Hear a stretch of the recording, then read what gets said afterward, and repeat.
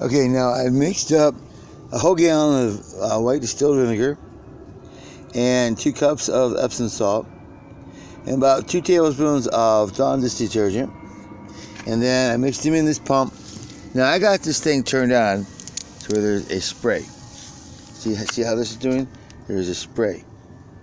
Okay, and now I'm spraying what I want to kill. This is part of my garden. You gotta be careful not to get too close to my plants because I don't want them to die. And this is how I spray.